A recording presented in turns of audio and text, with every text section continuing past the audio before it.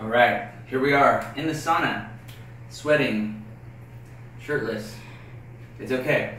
Now we're here for a reason because we need to detox our skin. We need to detox everything in our body. We need to loosen up our muscles and flush everything out. And as part of this protocol, is one of the recovery things that you can do is one of the recovery practices, I should say, is to get in the sauna and actually sweat. Right? Sweat.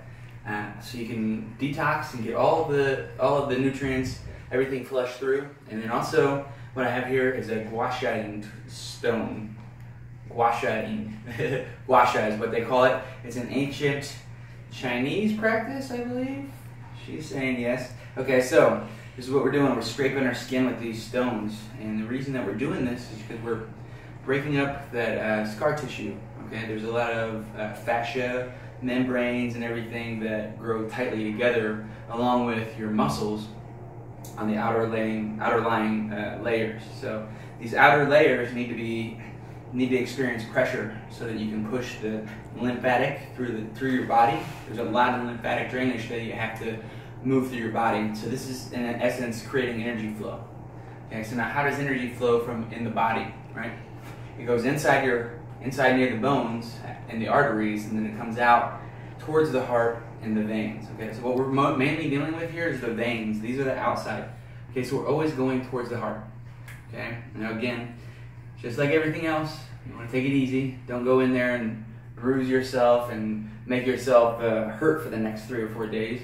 Take it easy on the first one. Go light pressure, see how that feels. The next day if you feel okay, then go a little bit more pressure. And really, I would say at least once a week. But of course, if you can get more. That's better.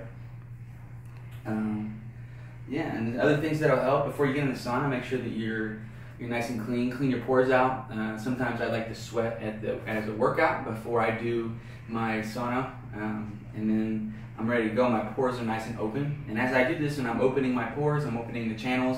I'm allowing my skin in the future to detox better because there's all kinds of pus and bacteria and waste that we push out through our pores. But when we're not getting pressure and we're not sweating, right, and our heart rate doesn't get up, then those pores get clogged, and that's when we get skin problems.